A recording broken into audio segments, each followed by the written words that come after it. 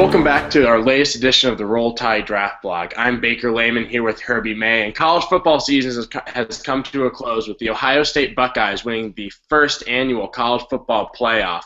And Herbie, we're going to talk a lot about that game, but first we're going to talk about the losing quarterback of that game, Marcus Mariota, who is widely considered to be the top QB in this year's upcoming draft. But he didn't really play so well if you look past the box score. So Herbie, there have been some questions about, just spread QBs in general, specifically Oregon QBs transition to the NFL. What is your opinion of Marcus Mariota after that game? Well, Marcus Mariota is a guy that, he's a real justification for some of the guys that are currently in the NFL. So, you've got a couple players that you think about in the same class, Russell Wilson or Johnny Manziel, and the guys that are doing well, and also a kid, Jimmy Garoppolo behind Tom Brady. He's the same type of player in a way. And the difference between, Russell Wilson and Johnny Manziel is what I think is just decision making and knowing that, the NFL is a different game and it's a different speed and there's different types of players that can wrap you up and bring you to the ground.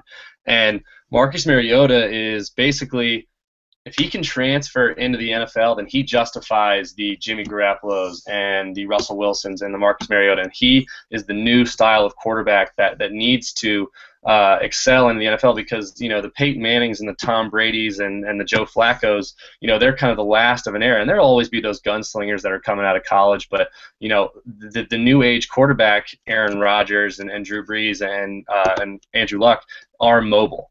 And you have to be mobile in this new league. You have to be able to get out of the pocket, but you also have to be able to make decisions and get to the ground and slide and protect your body because, if you're running, Cam does not have as long of a career as Peyton Manning does just because he's taken hits early and he's beat up and he looks beat up, and RG3 pushed the envelope a little too early. And, Marcus Mariota, it was sad to see him in that national championship game because he basically showed the fear that every NFL team has right now.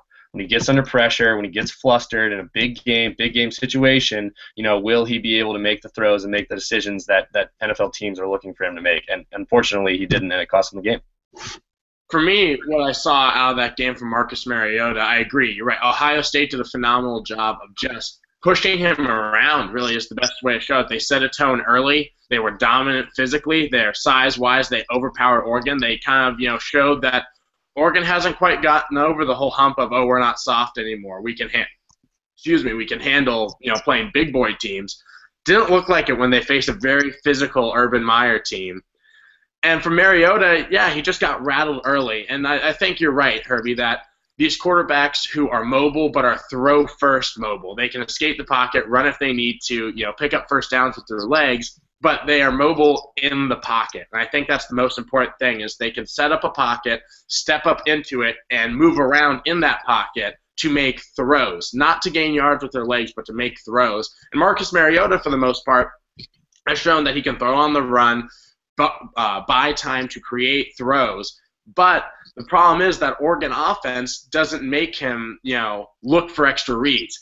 Right. Russell Wilson is an incredibly intelligent QB who is always looking for his second, third, fourth, even check down fifth read. Where Mariota with the Oregon offense, it's zone read, roll out, either run or hand to the running back. It's all just reading the defensive end and then throw to a guy who's generally wide open just because of the scheme that they're running and the hurry up scheme that Oregon plays with.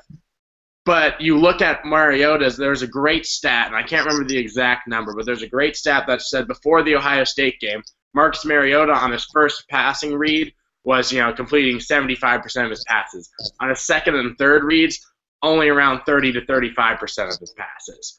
And that just tells me that he is not ready for the NFL game because the Oregon playbook doesn't make you actually, there's really only maybe, 10, 15 plays in that Oregon playbook, and it's all reactionary after that. And now, while the NFL is obviously, you react to wherever the defense gives you in a certain way, you have to know a full playbook. At Oregon, it's the hurry up, get to the line, and it's those signs with, the 4 pictures on it. That's the play. And there's only, they don't have, an arsenal of 62 signs that they hold up just throughout the game. Probably 4 or 5 of those signs, they all mean different things based on what, the defense does or what who the defensive end rushes or who blitzes, blah, blah, blah. and it's completely reactionary rather than making proper reads, setting up a pocket, and making precise throws like we've seen Mariota do.